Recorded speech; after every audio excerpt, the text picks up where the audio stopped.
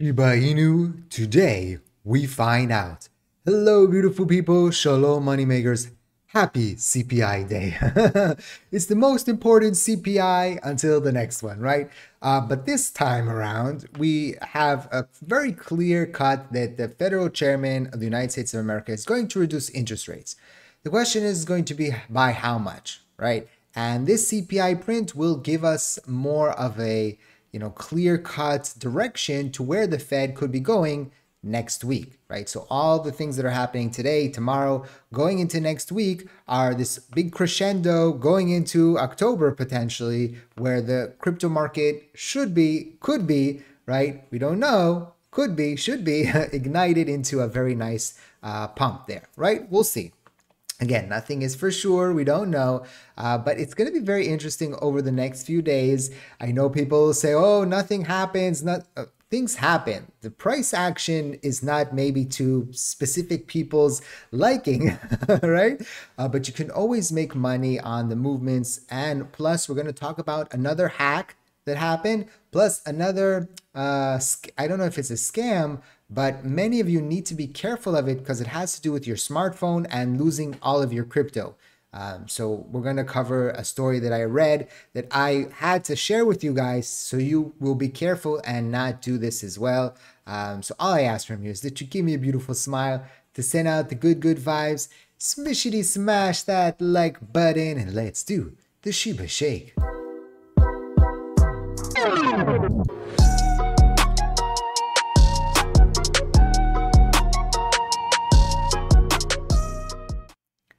So currently we are seeing Bitcoin sitting at 56,586, down almost 2% on the day. It, like I expected, there was no crypto pump from the presidential debate like last time around. In these debates, it's more what the moderator asks, right? And so if they don't ask about crypto, if they don't ask about the economy, there's not going to be an answer about crypto, right?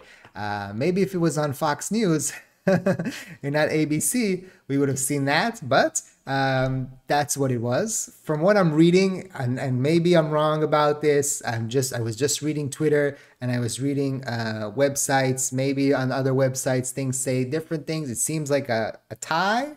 I don't know, but we'll see. And the market doesn't like ties. The market likes when there's a clear-cut winner. So far, the crypto market has pulled back a little bit. We did see, the high here at 58,000. We did see Shiba Inu also down 2% here. With the high of 1369, now at 1325. And everything is waiting to see at 8:30 a.m. Eastern time today what's going to happen with this CPI print, right? The expectation is 0.2, right? That's the forecast. 3.2, sorry, the year over year is what we're interested in. And we'll see what happens here. We'll see how the market reacts. I might make a video after the print. I usually don't do that. I do it a little bit later. We'll see today how things fold out, kids wise and things like that. But it will be very interesting to see how the market reacts to this, because the market has been pretty stuck over the past few weeks around this 56,000 level inside the red zone, the green zone, the red zone, the green zone, with, the outliers of a few days where it fell below and it popped above. But for the most part, we've been between these two zones. And the question now is are we ready, right? Are you ready? Dun, dun, dun, dun, dun. If you lived in the 90s, I think that song, right? 2000, early 2000s. To see finally a print. And, historically, there have only been 2 bad Octobers. So, going into that and into the information that Bitcoin tends to break out post halving reaccumulation range 150 to 160 days after halving, history suggests that we'll see a Bitcoin breakout over the next 2 weeks or so. However, September has typically offered limited average monthly returns. More realistically, chances favor a breakout in October, which has historically been a strong month for Bitcoin, especially in halving years like 2024. In the previous halving years, 2016 and 2020, Bitcoin enjoyed 3 straight months of upside across October, November, and December. Now, again, the question is is this the chicken and egg? Is this the prophecy that fulfills itself? Everybody thinking September is bad, so people are sitting on the sidelines, no buying, right? And then because everybody thinks October is going to be great, they're waiting for October and, wake me up when September ends, right? As famously Green Day said, and maybe October will turn into a Green Day, right? And that's what we're looking for here going forward. But again, I don't know what the CPI is going to be. I don't know how the market's going to react, but we'll find out in just a few hours. Actually, I'm recording this a little bit earlier than I release it. So, for you, it's going to be like, well, when I release it, it's be 2 hours. Maybe you're seeing this a little bit after, so you already know what the CPI print is. And maybe we've crashed 10% and maybe we've pumped 10%. Sometimes people in the comments forget that I record sometimes a little bit earlier. Things are dynamic in the crypto market. If you're interested in taking advantage of it, and today is a very tricky day, but you can still make money if you take advantage of movements. We did see, for example, a few days ago when we had the job reports, if you remember, the market pumped, right, to 58,000, Shiba Inu pumped, everything pumped. And then there was the revision of the job reports, the old job reports, and then the market tanked. So you could have made money on the way up and on the way down, and you also could have got liquidated. So you have to be very careful on days like when information is coming out. If you are interested, our partner Margex will give you the opportunity to do so. We're having the AirDrop now, the Caspa AirDrop. Plus, there's also an extra competition that is going on for everybody, and there's a pool of money that can be won there for the top traders, and also some traders that are on the lower end. They are 10 random traders that just placed one bet, $1 bet. They're going to be inside the pool. They're going to get 20% of the pool as well. So if you're interested, link is in the description down below. But please, please, please trade responsibly. You can make a lot of money with leverage, but you can also lose a lot of money as well. So now let's move on to the crypto fear 37. So we moved up a little bit on the fear. Makes sense a little bit because we're not at the low of Bitcoin anymore. We had a lower zone here at 53,000. So there's a little bit less fear. That makes sense. I want to talk first about this one, and then we'll talk about a hack that also happened last night. You have to be very careful, especially people that have wallets on their phones and they keep seed phrases as a picture, right? So many people, you'll have a seed phrase of your wallet. People will write it down and they'll put it, on their, in a safe, in a closet, under the bed, I don't know, wherever. But because we're in a digital day and age, some people will take a picture of it and save it on their phone somewhere, right? So apparently there's new AI hackers using AI that are, they can, using AI, find these pictures on your phone, see that it's actually a picture of text, and take the text out of the picture and find your seed phrase. But how do they get onto your phone?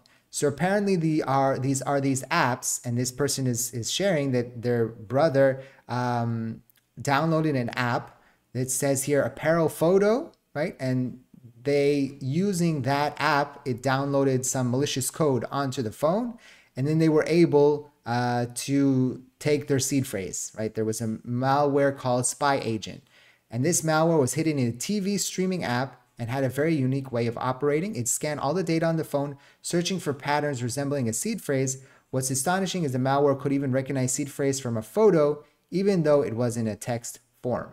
So be very, very careful. I know I always warn about, not clicking on links and not, sending people money and things like that. But now we have another thing to be fearful of, apps that could be with malicious code. So might be smart. And by the way, this is already been found by, I think, McAfee. So probably the other antiviruses already also have. It's smart if you're, have a lot of money in crypto to invest in a malware detection app that will help your phone out. Some of them, cost premium and you have to pay a few dollars a month. But if you think about it, it's usually worth it. So just be careful out there. Don't click on any links. Don't send your information. Don't download apps that, aren't, verified or aren't, big apps and things like that. So just be very careful out there. Okay. And it's a difficult situation. It's scary, but it is what it is, right? You could get, robbed. The bank could get robbed too, but you have the FDIC, right? So, but at the end of the day, just be careful, okay? Also, there was another hack that happened.